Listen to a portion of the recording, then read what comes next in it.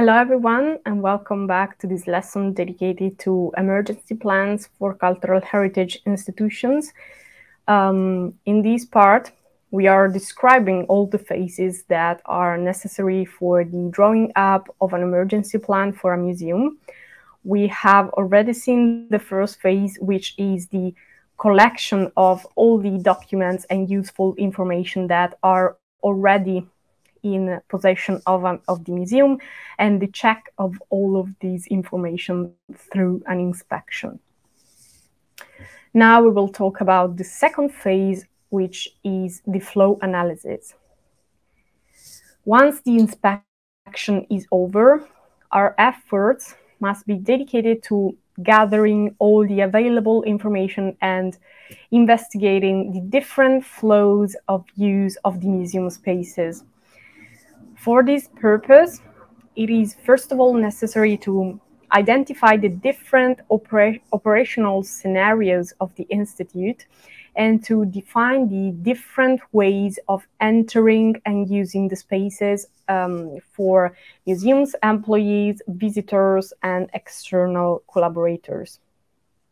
So first of all, it is necessary to identify the circumstances during the week when the audience is present inside the building.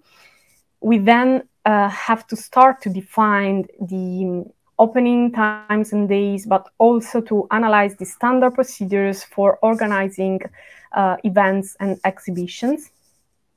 And the goal here is to analyze all the attendees inside the museums at different times and days to try to identify the moments in the overall organization of the museum that might represent a vulnerability as they subject the institution to certain risks.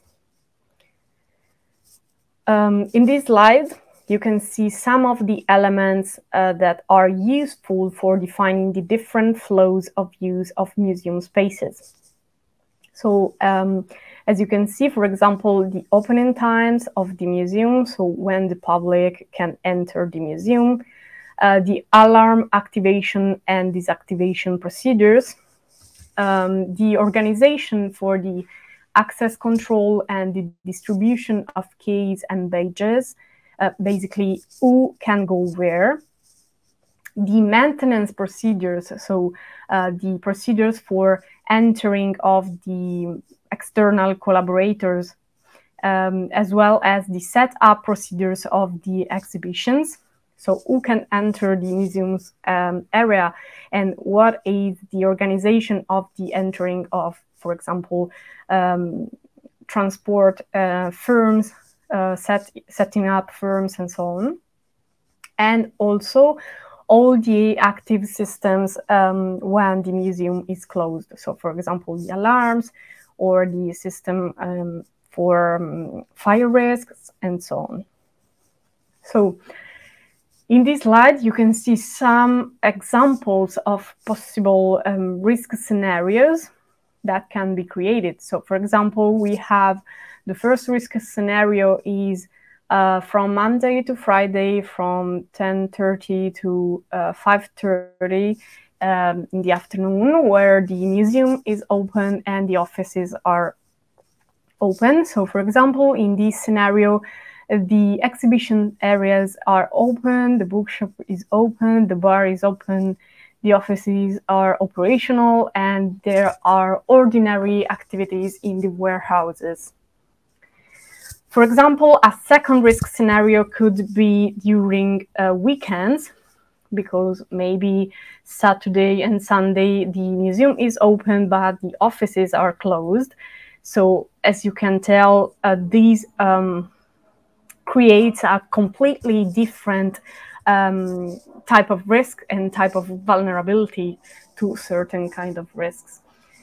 A third scenario could be, for example, the museum closed and alarmed. So both the exhibition areas and the offices are closed. So these could be some of the risk scenario that could be identified in this phase. And once the operational scenarios have been identified, it is advisable to try to define the flow of use by all of those who move within the museum's areas. So for this purpose, it is advisable to create special floor plans for each operational scenario, using arrows to indicate the routes of the visitors, of the internal staff, of external collaborators in the museum spaces with different colors. So as you can see from these floor plans, it is immediately visible which are the areas that are most vulnerable, because maybe they do not have a security system active, or maybe they represent an area where the public can access or stuff like that. Thank you very much. That's it for this phase, and I will see you in the next lessons for the other phases.